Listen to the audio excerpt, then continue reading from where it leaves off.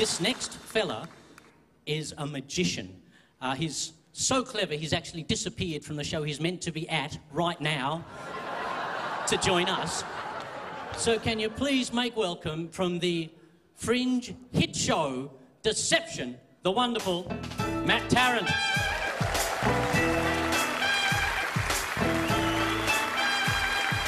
Thank you so much.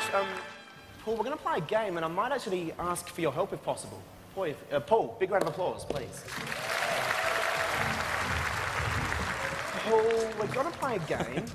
It's called Russian Roulette. Have you played it before? Only with a gun, Matt. This is similar. This is my version. So I've got 4 bags, okay? Now, in 3 of those bags is a piece of wood. Pretty safe, pretty safe. In the last bag, though, we actually have another piece of wood with a metal spike attached. A metal spike. Put your hand out for me. Okay. Other way. Feels pretty real, yeah? Oh, that's definitely a nail. Yeah. I'm not good with nails, though. No, in a previous life, I was nailed to a cross, and many of the holes in my feet haven't healed. Still find it difficult to walk across a pond. Sorry. I'm going to get you to turn away for a second. You know I had a bad experience with a magician once. I know. We're going to make... Hopefully this one works okay, because it could be the end of both of our careers.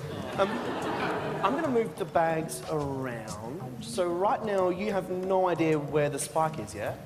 Well, I'm watching the television over there. It's giving me a... It's giving me... Okay, that's better. Yeah, that's better. That's good. Turn back around. Okay.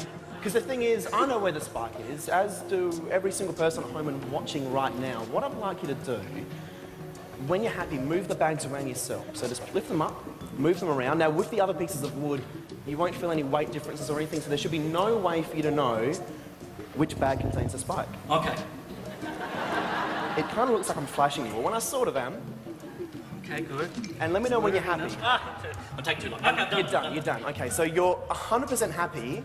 Right now, you don't know where the spike is, and I don't know where the spike is. I have never been 100% happy, but I'm as happy as I'm going to be. I'm going to place this on. Now, if you're thinking I've sort of peaked or something, you can also move them around once more if you really want to. If you're happy, though, place your hand in my hand. In your hand? Yeah. So just on your hand? Yeah. Oh, under. There. Perfect. Lovely. This feels quite nice, Paul. Oh, no, I'm enjoying it.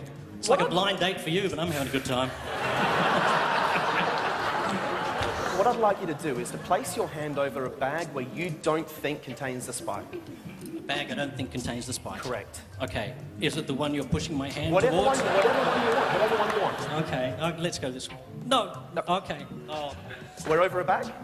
Oh, hey? Yeah, we're over a bag. And you're 100% sure there's no spike in this bag? I'm not 100% sure. Of course I'm not 100% sure. You're a magician. Okay. Yeah, really, I'm 100% sure. No, I'm not. Okay. But oh, you mother! Good choice. There's now 3 bags left. 3 bags left. What I'd like you to do is to have a feel and work out, just going over, which one feels good. I don't want to push you towards any. Oh, no, don't push me. This one feels best. Okay, mate. Oh, I don't know. Okay, good. You're over a bag? Yeah. And you're 100% happy there's no spike in this bag, yeah? There's no spike. Oh! That also felt quite good. Paul. The thing is, there's 2 left, though. 2 left. 50-50. Yeah. This is when most magicians make the biggest mistake of their careers. Put your hand over the first bag that's left. Yes. Is the spike in that bag? I have no idea. Second one? Where's the second one? Here's the second one, yeah. Is the spike in that bag? No, this one's the one. It's not good. That's the one? Yeah. You sure? No, of course I'm not sure. What are you doing? Oh, okay. Paul, tonight you made 3 decisions, 3 choices. Luckily for you, that last bag contains. Oh, my God.